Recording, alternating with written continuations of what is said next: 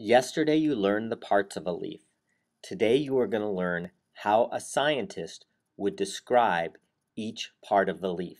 You will learn the descriptive terms, and then you will practice using those terms as you sort leaves in the classroom. As you watch the video, with your finger, point to the part of the leaf they are talking about in the video.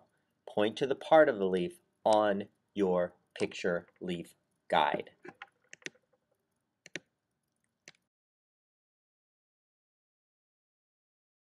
Blades can either be flat or needle-like.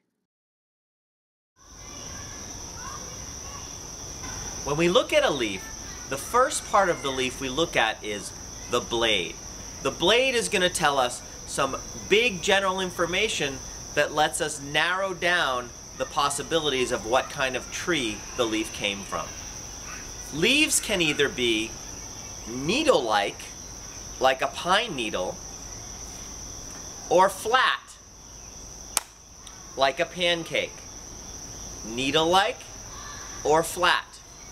If you're not sure, one way that I remember it is that needle-like leaves look like a pine needle, or they look like a broom.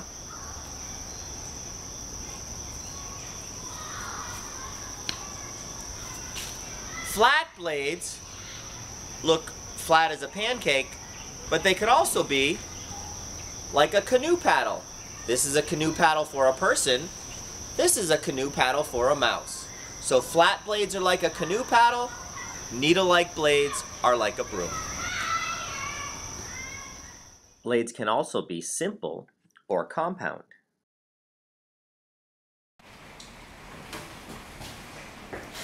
All of the leaves on the left over here have simple blades. One blade attached to one petiole. This leaf has one blade attached to one petiole. This leaf has one blade attached to a pretty short but one petiole. This leaf is a little more fancy, but one leaf, or one blade, one petiole. One blade, one petiole. One big blade, one long petiole. All of these are simple.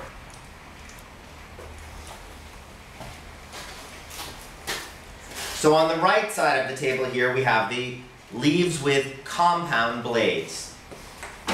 This leaf has one very long petiole attached with 1, 2, 3, 4, 5 different blades. We say it is compound.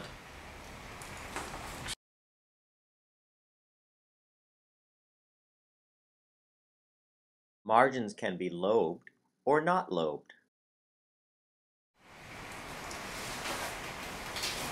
All leaves have margins. The margin is the edge of the leaf, or the edge of the leaf's blade. Right now, everything we talk about is only about the margin or edge. So, leaf margins can either be lobed, like the leaves close to me, or not lobed, like the leaves farther away. If a leaf is lobed, you'll find a place where the margin goes out, in, out, in, out, in, as you trace your finger around the margin. So this margin, 3 times I went out, in, out, in, out, in. So I would say that the margin of this leaf has 3 lobes. In contrast, the leaves over here, when I trace my finger around the margin, I go out, but I never cut back in. So it's just out, out, out, out, out, and around. This leaf is not lobed. Not lobed, not lobed, not lobed, not lobed.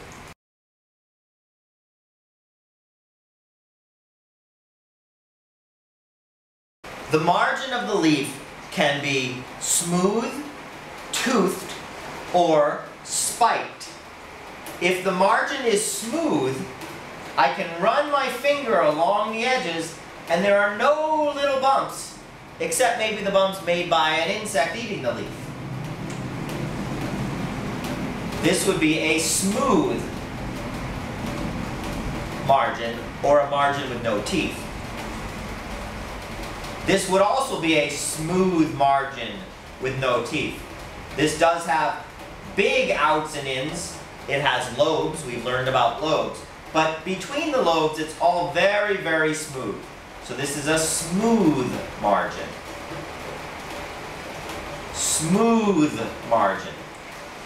In contrast, over here, all of the leaves have teeth.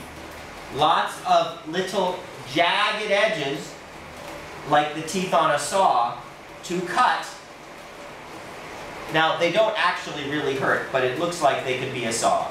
So these would all be toothed margins.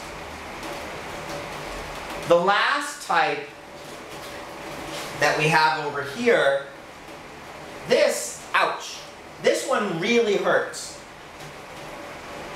Doesn't even look like it might hurt.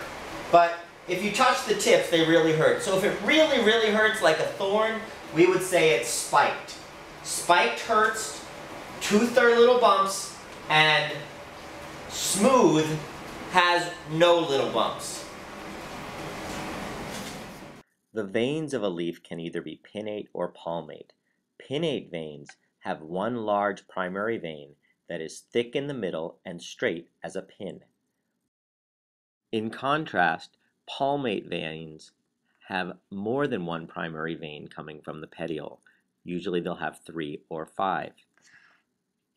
They're called palmate because the veins extend from the petiole just like fingers extend from the bottom of your hand.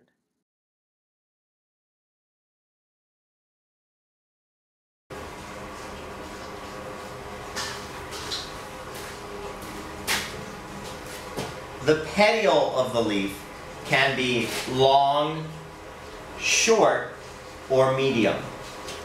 If the petiole is long, it's longer or about as long as the whole leaf blade. So I could actually bend this petiole, and if I bend the petiole, it almost reaches the top of the blade. This would be an example of a long petiole. Over here, I have an example of a short petiole. This petiole, I'm not going to bend it, but if I did, it would probably only come to about my finger. This is much less than half of the length of the blade. So if the petiole is much less than half, we would call it short.